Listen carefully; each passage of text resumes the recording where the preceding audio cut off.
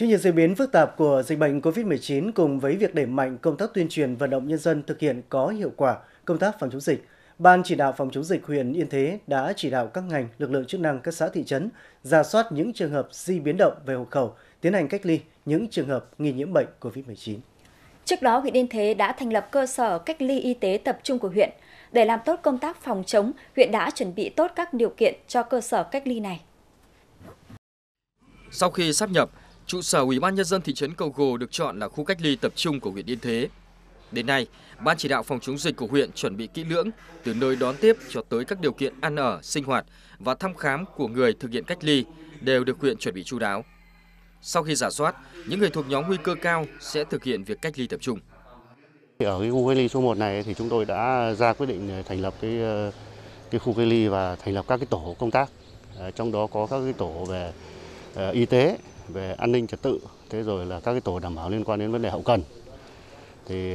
có thể đến thời điểm này là có thể kích hoạt để hoạt động ngay lập tức được. Rồi còn những cái vị trí khác thì khi tình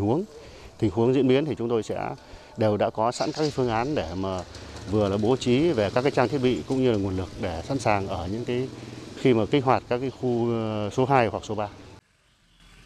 Tính từ ngày 8 tháng 3 đến nay, trên địa bàn huyện Yên Thế có 29 trường hợp nhập cảnh về địa phương, trong đó có 1 người thực hiện cách ly tập trung tại tỉnh, 28 trường hợp cách ly tại nhà. Ngay sau khi xuất hiện ổ dịch tại bệnh viện Bạch Mai, huyện Yên Thế có 27 trường hợp đi khám, thăm khám tại bệnh viện Bạch Mai.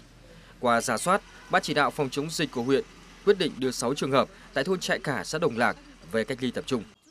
Cùng với việc chuẩn bị tốt mọi điều kiện phục vụ công tác phòng chống dịch, huyện Yên Thế chỉ đạo Trung tâm Y tế huyện thực hiện các biện pháp phòng ngừa và chuẩn bị các điều kiện y tế cần thiết để đảm bảo tốt công tác chăm sóc, thăm khám những trường hợp thực hiện cách ly tập trung. Chúng tôi ở đây cũng bố trí 60 giường và có đội ngũ y bác sĩ phục vụ. Ở đây là sẽ được khởi động khi mà có người bệnh nghi nhiễm và những người bệnh chờ kết quả xét nghiệm.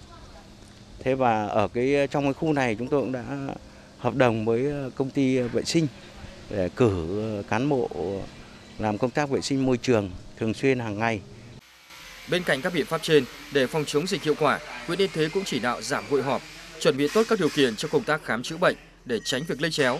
Tuy nhiên, điều quan trọng nhất vẫn là mỗi người dân cần nâng cao nhận thức, có trách nhiệm trước cộng đồng, thực hiện tốt các hướng dẫn của Bộ Y tế để đảm bảo an toàn cho công tác phòng dịch COVID-19.